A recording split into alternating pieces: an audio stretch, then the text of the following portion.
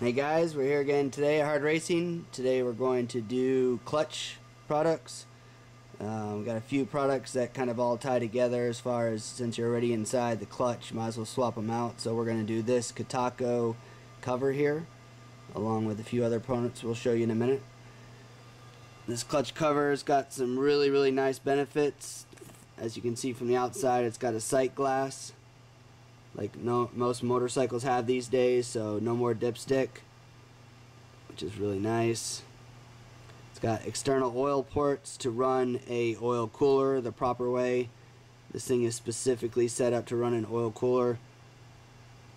So if you want to run one, whether you have a like Finbro big bore kit or just stock trim and you want to cool the bike down, you can run oil ports to your oil cooler. Very nice bonus. Another huge bonus is a cartridge oil filter. Now, if you're not familiar with how the stock setup works, it's kind of like a washing machine, and it's got this spinner inside there that it flings the oil against it, just like a washing machine flings your dirty clothes against the side to get the grunge out. Well, that's the same way this thing works in the stock trim. Well, inside that oil spinner, it accumulates all your debris, and it's also got a little screen on the bottom that accumulates some debris there. It's a really old school method of cleaning your oil. It works, but it's just not the easiest to deal with. And cleaning it, you have to pull the whole cover off, and it's just kind of a pain in the butt. And this now will allow you just to swap out this cartridge filter out of here. Take about 2 minutes. And these cartridge filters are readily available at your local Honda dealer or Amazon for about $5–6. So it's a lot better. I mean, just the gasket kit to swap this thing out and the spinner every single time the old school way would be about $11. So right there, it's half the price, and it's 10 times easier. And you'll see this in a few minutes. And the last big bonus of this cover, it replaces your spinner. And again, that's a you'll see it shortly in the video, but in the back of it normally it would go right there. Instead, that rod there and the filter cartridge replace where the spinner was. And what that does is it reduces a big chunk of weight off of the rotating mass of your crank. As far as the engine RPMs, will rev up a little faster, and just make it feel more peppy, better throttle response because you have less mass on the end of the crankshaft. So we'll show all that stuff here shortly and go over how it installs. And we're also going to install the billet spring plate. And basically, when you do stiffer springs in your clutch to make it not slip, the stock one, which is cast, has a tendency to break once in a while.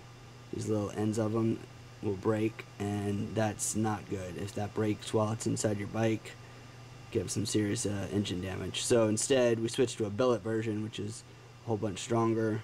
It's machined out, and we'll show you how to install that as well as the springs. Pretty much anything in the clutch is going to be gone over in this video.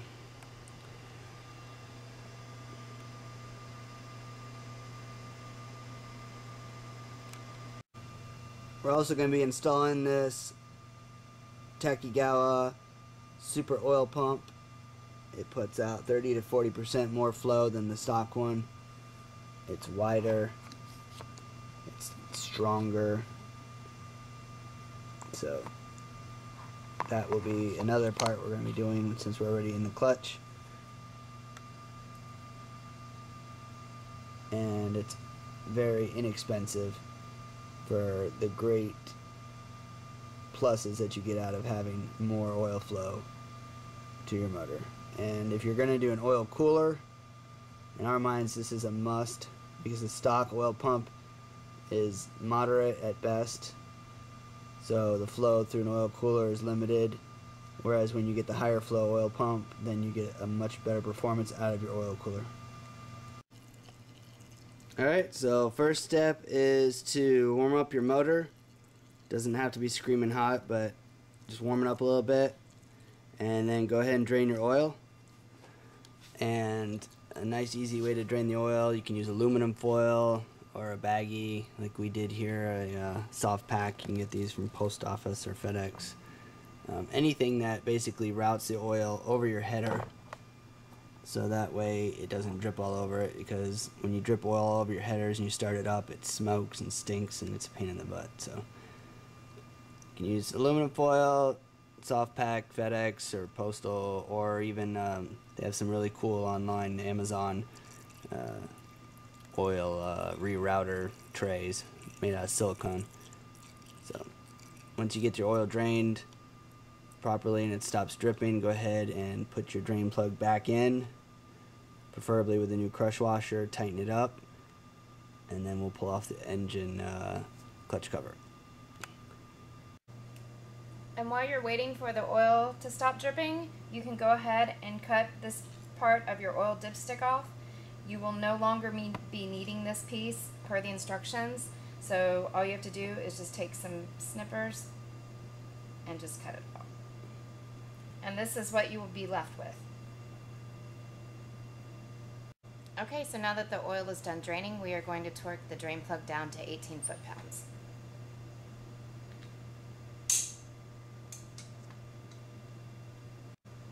Okay, so next we are going to remove all of the cover bolts.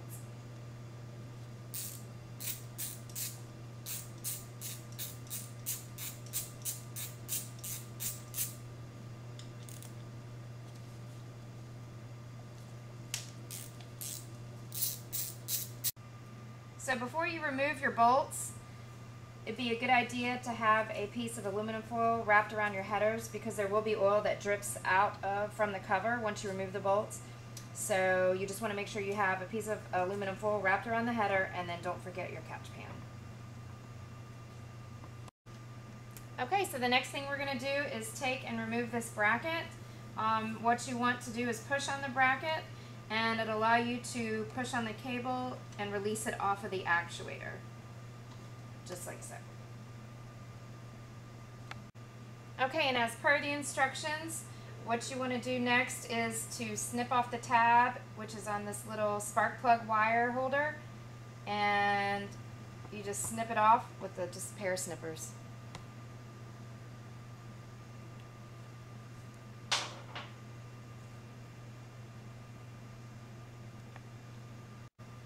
Okay, so to remove your clutch cover, it's going to be a tight fit because there are two dowels to hold it in place so that it doesn't shift. So you want to put your hand, your left hand right here on this hole to give it a good grip, and then take something rubber and just tap on it to loosen it up. So if you're lucky, all the gasket cover will be the gasket will actually be right here on your cover and not in pieces on the other side. And if you're not so lucky and you have pieces of the gasket on this side, you just want to make sure that it gets cleaned off, because it needs to be completely removed off of this side as well. As you can see, silver is all you need to see.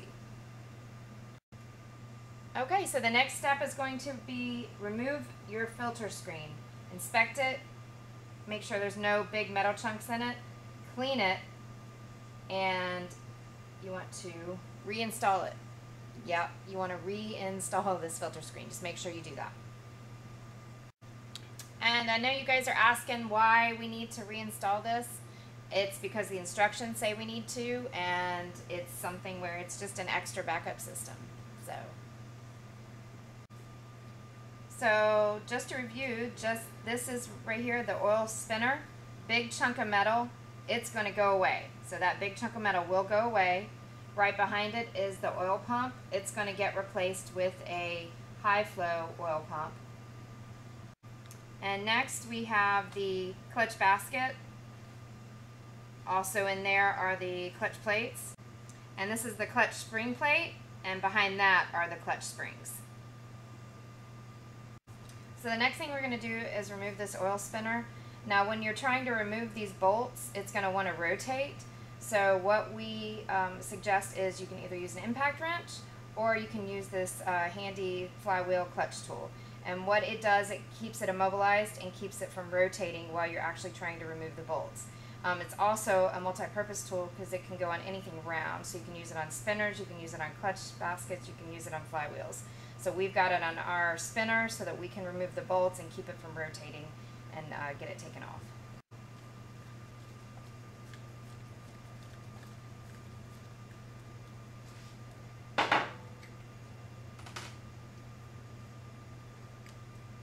And that's the inside of your spinner. So now you thoroughly clean everything inside the spinner.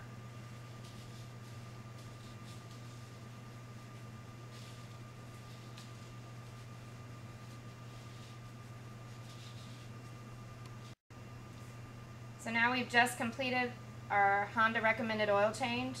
Everything that we've done up to this point is what you have to do when you change the oil on your Honda Grom. In addition to that, it is recommended to change your spinner gasket and your clutch gasket. Those two together are approximately about $11. And the beauty of this cover is that you don't have to do any of this any longer. Okay, so the next step is we need to remove this oil spinner. So there's a couple different ways that you can do it. Some guys have taken a hole punch and just gone in and given it a good tap to release that. The second, guys have used, the Honda actually makes a specific tool that just fits in there perfect, and you can take it off that way. That's the easiest and best way. The third way is some guys have actually taken a socket and dremeled out these teeth on it to get it to fit. So those are your three different ways. We are going to use the Honda recommended tool for this. And this is the part number for the Honda recommended tool.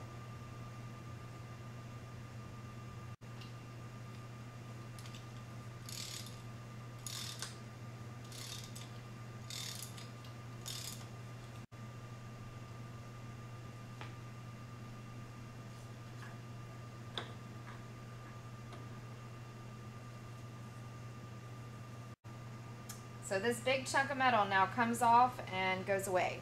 And it's a weight savings of 2 pounds 4 ounces.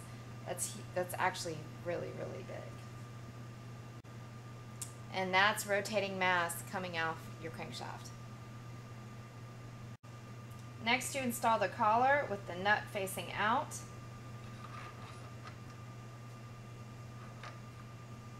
And second is going to be the washer with the outside facing out.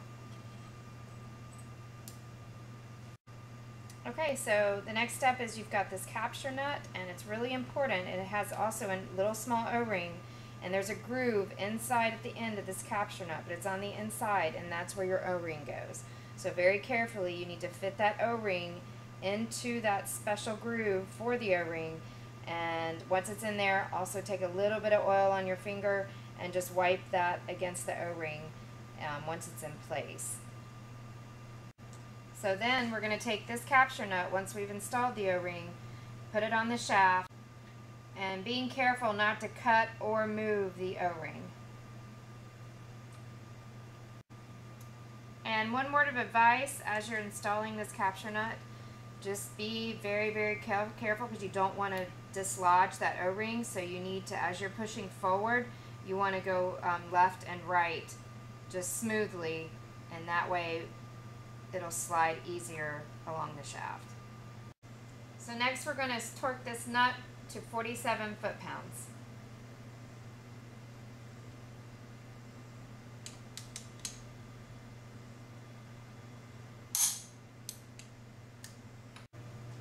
So next we're going to remove the stock oil pump, and all that takes is just removing these 3 bolts right here. And just on a side note, this is an extra step that we are doing. You don't have to do that when you swap out the clutch cover, but since we already have this open and the clutch cover off, we are going to go ahead and replace it with the Takegawa super oil pump. So once you get the bolts off, just go ahead and remove the oil pump.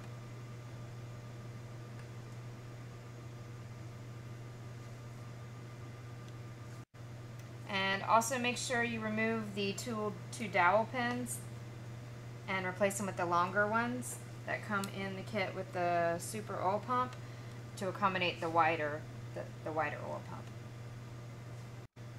So this next step is personal preference, but we went ahead and primed it and put oil in the oil pump. And to do that, if you choose to do so, you just put the oil in this hole right here and spin this part until you see the oil come out this hole, and then that should be good enough. So the next step is installing the oil pump, and you just want to be very careful that when you do install it, to line the teeth up properly and correctly so that they don't misalign and you break something off. So just be very, very careful and put it on properly. So next is to go ahead and install the bolts.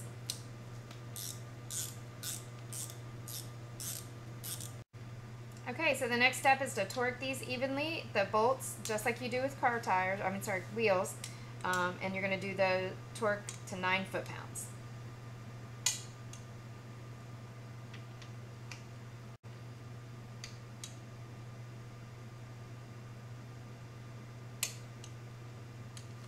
And that's it for the oil pump. That's how quick and easy that is to do. Okay, so the next thing we're going to do is remove the clutch plate and the springs, and we need to remove these 3 bolts. And when you do remove them, you will want to remove them equally so that they do not bind. Okay, so these are only set at 9 foot-pounds, so it's pretty easy to unscrew them. You just put one hand, your left hand, firmly on the clutch basket, and then turn the wrench with the other.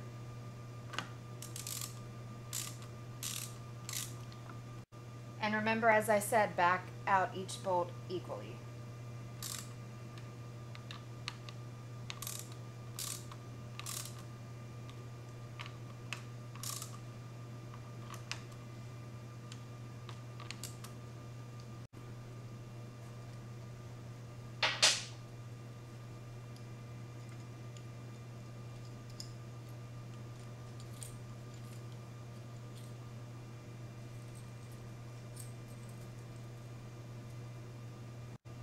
Okay, now that you've got the spring plate removed, you can see the difference between the billet version and the stock one.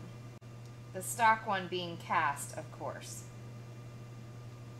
So at this point, there's a couple different things you can do. You can install EBC heavy-duty clutch springs, which are stronger than stock. These are about, I believe, $9 to $10. And the second, you can put the aftermarket billet clutch plate. Much better than stock. As we said, the stock one is cast aluminum. This one is a billet aluminum. It's a stronger aluminum. Or the other thing you can do is install new clutch plates if they were worn out, and all you'd have to do is take the tool that we used earlier, flip it around, and the smaller side actually fits right on to remove that center part. But our clutch is fine, so today we're just going to install the heavy-duty springs and the billet aluminum clutch plate. So next you want to transfer the bearing from the old plate to the new plate like we have done here. And make sure when you press this bearing in, you need to press it all the way in until it bottoms out. Okay, so now we have our billet spring plate and the HD clutch springs installed. Now what you want to do is tighten each bolt evenly. Do not tighten one all the way down and then move on to the next one. You want to tighten them evenly.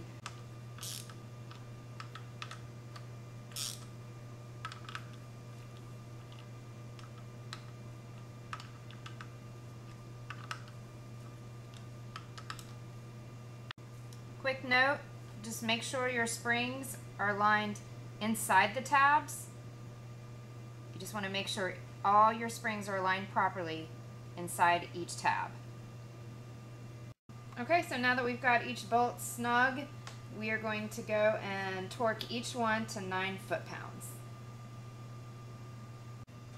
So the next thing you want to do is install the clutch actuator from the old one, installing it on the new one. To do that, you want to turn it.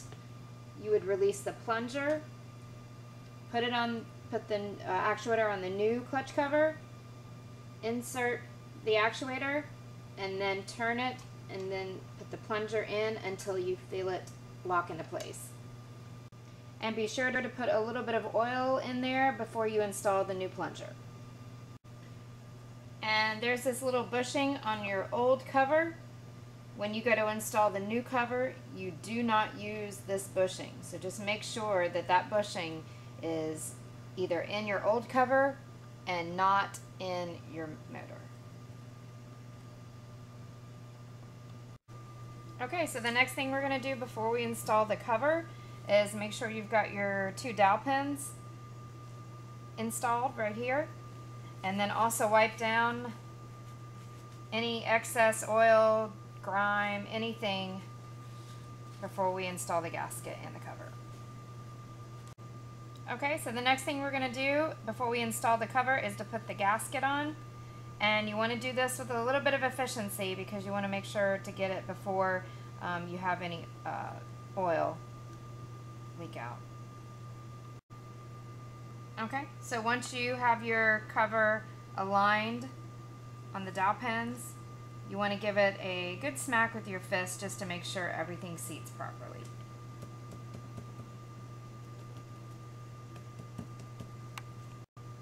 So now you want to install all of your bolts and make sure before you tighten them down that your gasket has not shifted and is not pinched. Just make sure everything is aligned and then you can tighten your bolts down. Okay, and remember for this one, you're going to put the spark plug wire bracket on before you put the bolt on.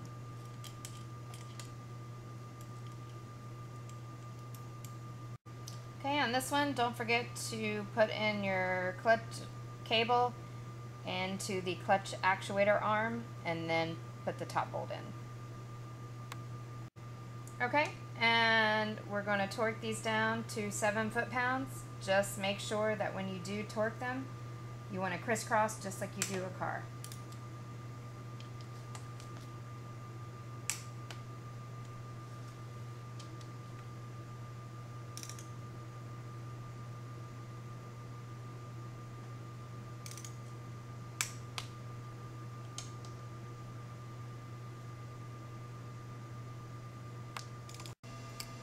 And this is Kitaco's oil cooler. That's specifically made to work with Kitaco big bore kit or the Kitaco clutch cover that we carry. It's all nice hardware, mounts directly up to a stock Grom head or a Finbro head. It'll work with either one. Anything that uses stock tappet covers, because that's where it mounts to, is the tappet covers.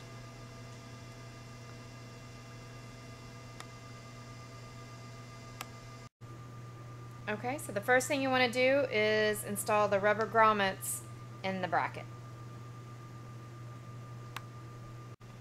Okay, next you want to remove your stock tappet cover.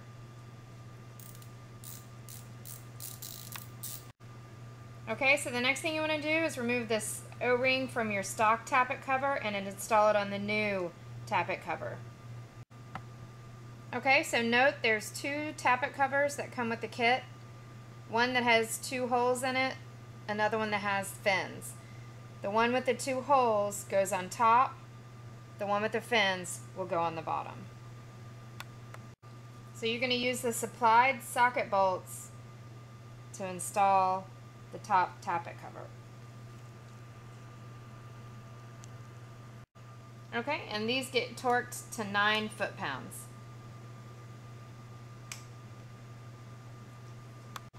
Next, you're going to take this little metal, you've got 4 little metal inserts, and you're going to insert it into the rubber bushing.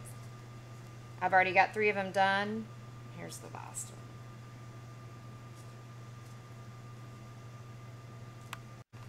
one. Okay, so to prepare the bracket, we're going to take a longer bolt, put a washer on it, slide it into the bracket, and then you're also going to take another washer then and slide that on the bolt. just like so. So as you can see, these pieces right here looks like it's identical on both sides. However, this has a lip on this side. This is actually what the bracket's going to bolt into. Okay, next we're going to take our bracket with the bolts and spacers, and we are going to bolt it upright, this piece up.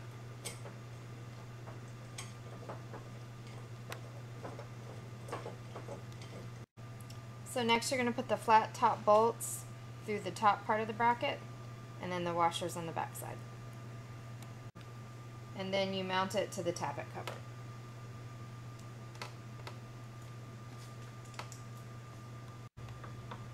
Alright, and once you've got your cooler installed, the last step is to install the lines. Okay, so now what you want to do is take one of the banjo fittings, install it in the line, then take your hose clamp and tighten it down, and then determine where you want to route the line. And when it comes to routing the line, it's totally personal preference. It just all comes down to where you want to route it, and that's it. So when it comes to installing the banjo bolts, whether it's on the cooler or whether it's on the cover, you want to have one washer on the top and one washer on the bottom.